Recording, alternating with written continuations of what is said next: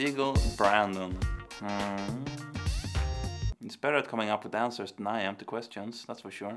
Siegel's one of those people I don't think he'd ever have a bad thing to say about. You can see how much like passion he has just for, I guess, the game and what he loves doing. For sure he's a nice guy. For me he's like a teddy bear, someone you wanna actually hack all the time. He laughs a lot.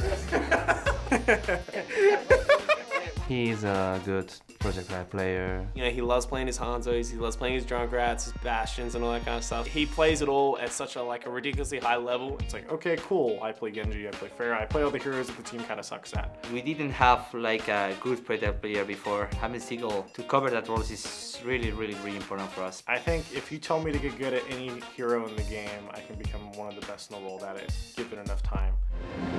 Easy clap, Corey. Chips, a bit on the quieter side. Chips is very quiet. Chips is mysterious, reserved. Chips does not say a lot inside and outside of the game. He's like a sloth. He's not in a hurry to go anywhere, right? His brain thinks like a million things at the same time, and then he gets overwhelmed by his big brain. He's thinking too much. You know, I look up to him a lot as a support player. You know, he's sort of paved the way for like Western supports. It is very good. His mechanics is one of the best, if not the best. He has honed the basics of the game into such perfection. Doesn't show the flashy stuff all the time, but when he does, he can definitely pop off. Rilligan already. There's a duel and Chips takes down Logic.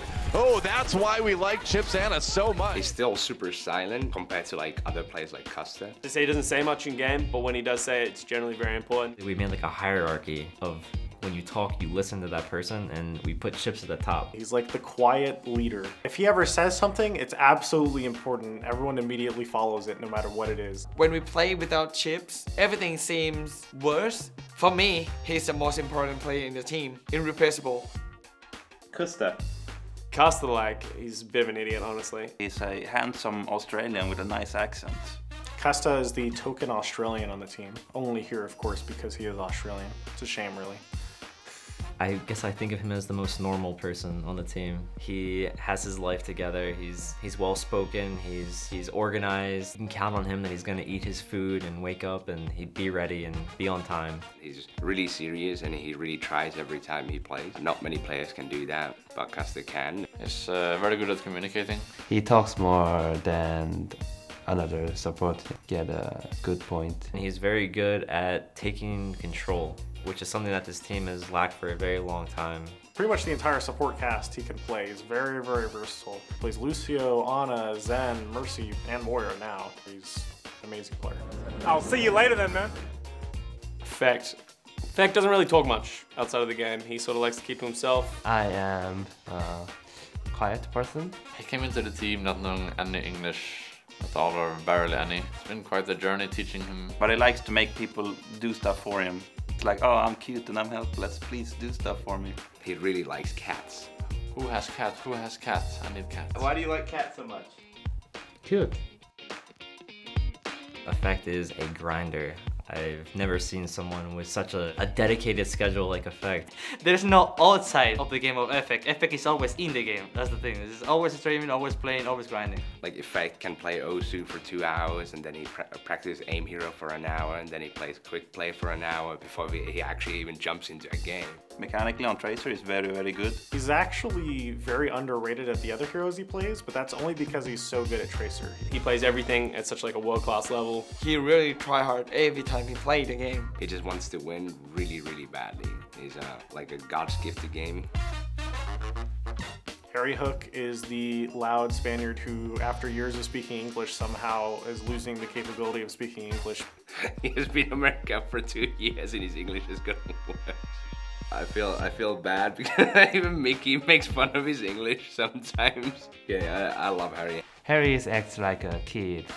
He's a children, except his face, because he's old. It's like, it was preseason, bring on the regular season, let's just chill. Shooting here, man. What are you doing? Oh, sorry! Sorry! So much fun to be around. His laugh is the stupidest thing you'll ever hear.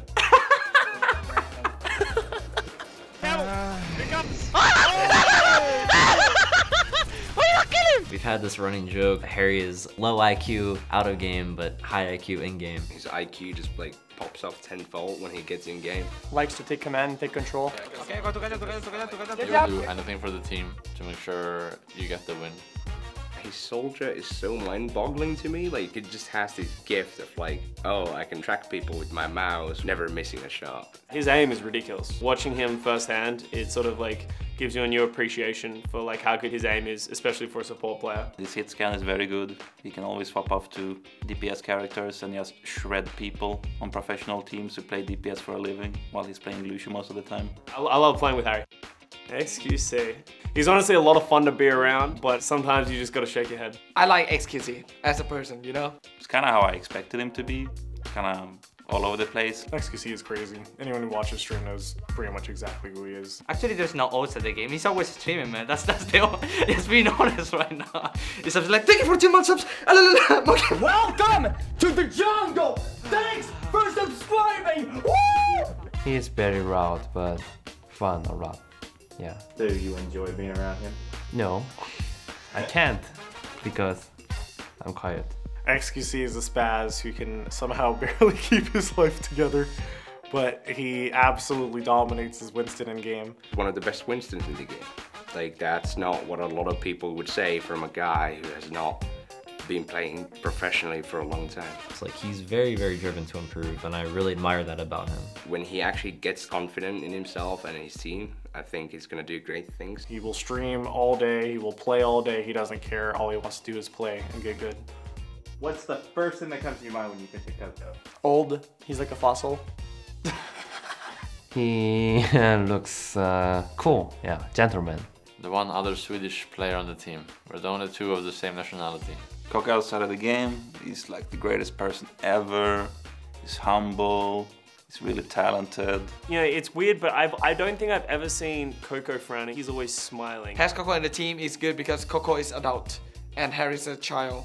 So we should have adult and child in the same team.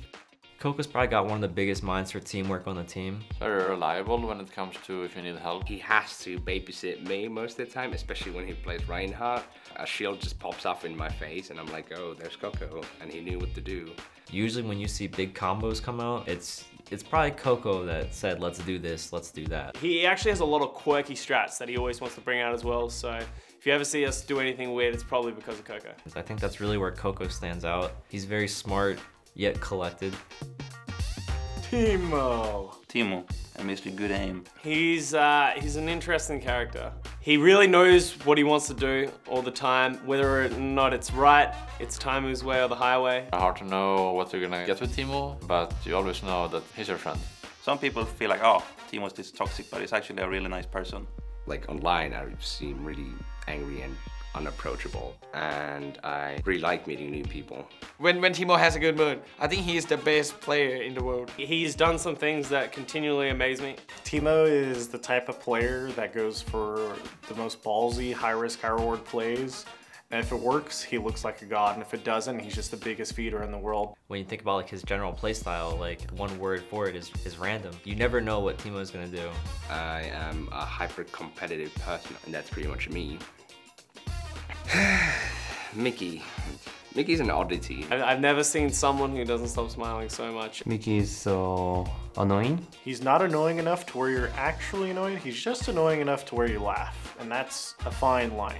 He's always like jumping around, doing crazy stuff, like laughing, like He's exactly the same outside of the game as he is inside the game. He's a very important part of the team because he's so positive all the time. In a way, he's like the person that holds the team together. He's very good at carrying the momentum, and I think he does it in a way to make sure the mood stays light and that everyone stays focused and interested in actually practicing and playing the game. You can see why he's so good for the team and how he sort of helps bring everyone together. He is very funny and good teammate.